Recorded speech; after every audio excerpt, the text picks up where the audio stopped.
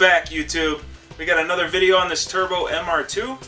It's ignition coil. We're gonna put a new one because we're having an intermittent starting issue and an intermittent running issue. So it could be the coil, it could be the fuel pump still, we don't know yet. So no big deal. Ignition coil time. Here is the part number for the ignition coil you're going to need for the turbo MR2. Alright, so to find the ignition coil, if you don't know where it is, it's going to be the center plug here on the distributor. And you follow that cord, and so it's pretty much, here's the fuse box, it's directly below the fuse box. To get the fuse box out, you need to take that 10mm out. There's a 10mm that goes through here into this hole, and then there's a little push clip here. You pull this little tab, and then you can pull it off of this red tab there. So you have to hold this and pull up at the same time, and that lets you get the fuse box out of the way.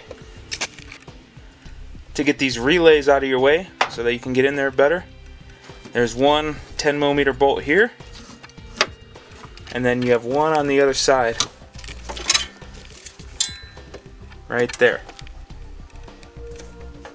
Now we're gonna just sort of slide this out of the way and then fold over the fuse box here, and you're gonna have a buddy hold it so you can get down to those 10mm. When you get the fuse box out of the way, you're just gonna take out those two bolts right there and right there, and then the coil is mounted to that so you have easy access. So the passenger side of the coil has a notch, so you don't have to take that bolt all the way out, you just have to loosen it. Just the driver's side you have to take all the way out. Then once you get it out enough, there's another plug right there. Just push that clip and pull it off.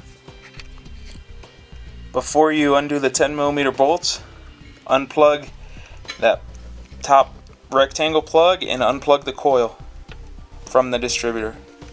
So here's the old coil and the new coil. They look identical. So it's held on with Phillips screws. I suggest using an impact drill. That way you don't strip them, or you're going to want to push down and have a nice sturdy grip on them screws with a good screwdriver. You can take off this black cover, get all the nasty gunk out of it, wipe down the igniter. For us, the igniter could be the problem. We don't know. So we started with the coil, and if it still has a problem, then we'll order a new igniter. Alright, so it's all back together. The Phillips heads are tight. So now I'm just gonna put this sucker back in. So we're gonna put this in. First thing you want to do is plug in the coil wire. Make sure it clicks. And then now we're gonna want to rotate this in here to get it mounted back up like that. I put in different hardware from Ace Hardware, and they have 8mm heads instead of 10mm heads, so it made it a lot easier to get them started and to screw them in. So as you're screwing in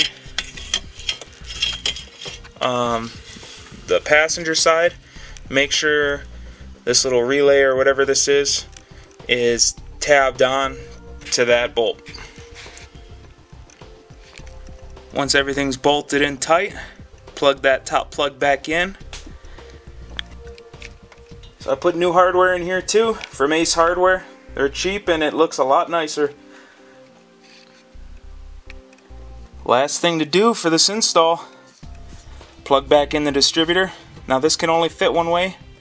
It has a key, so don't try to jam it on, it should slide on just fine. And then this will click. I'd like to thank all of you for showing up once again.